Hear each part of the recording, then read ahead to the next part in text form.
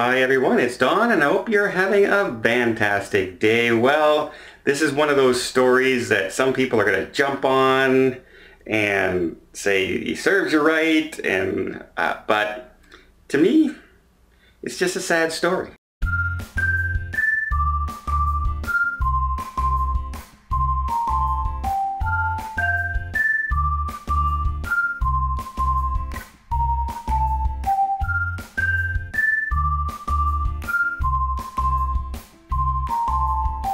So last weekend, a couple got married and went on their honeymoon on a 7-day cruise with Carnival on the Valor. And so they seemed to be enjoying themselves. Everything was going really good. They were having a great time. They're newlyweds. They're on their honeymoon. Who's not going to have a good time? It's just, that's what you're going to do. And a Carnival ship for your honeymoon, if you're a young couple, is probably a really good choice because it's a party atmosphere, and that's kind of what you're going to do on your honeymoon. You want to be partying. You want to be celebrating. A couple days in to the cruise, the gentleman fell. And he didn't fall into the water. He fell from one of the decks, deck 14, down to a lower deck on deck 10. Apparently, him and his wife were walking back when she turned around. He had disappeared for a little bit. When she went looking for him, she actually found him on deck 10 sprawled out. He ended up being evacuated after the doctors looked at him. He was helicoptered out to the hospital. He has fractures in his face. He has a ruptured spleen. He has severe damage to his lungs.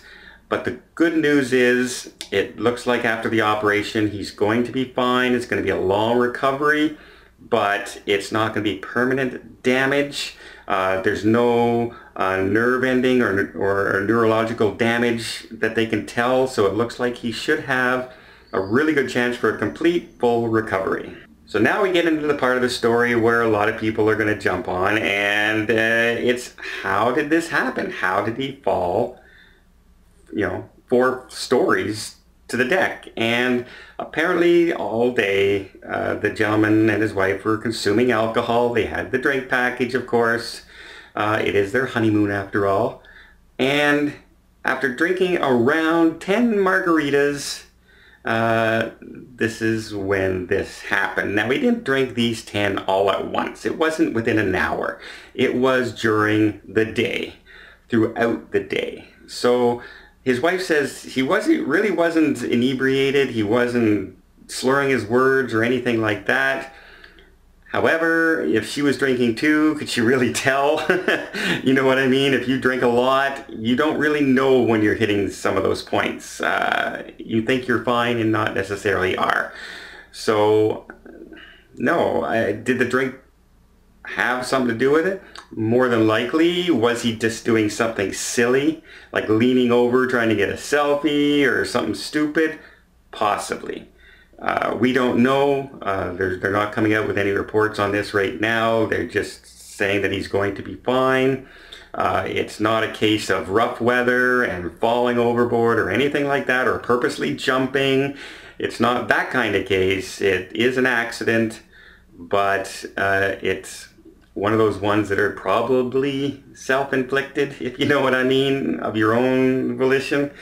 And it's just a sad story. Imagine you're going on your honeymoon and you come back from your honeymoon and you have possibly, months and months of recovery in a hospital now for something stupid.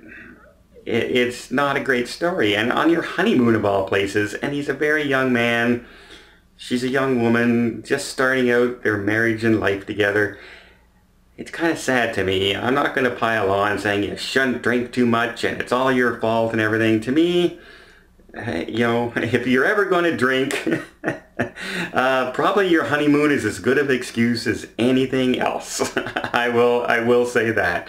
However, you have to take responsibility if it causes you to have some lapse of judgment along the way. That's on yours. And they're not saying it's the cruise line's fault or anything like that.